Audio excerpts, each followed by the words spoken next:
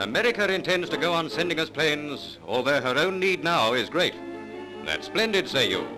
But our Ministry of Aircraft Production alone can tell us whether British factories are producing the increased number of planes required to relieve the sudden strain thrown on American aircraft industries. An even bigger speed up both sides of the Atlantic has got to take place. These are bomb racks going into position on newly assembled American planes fresh out of their packing cases.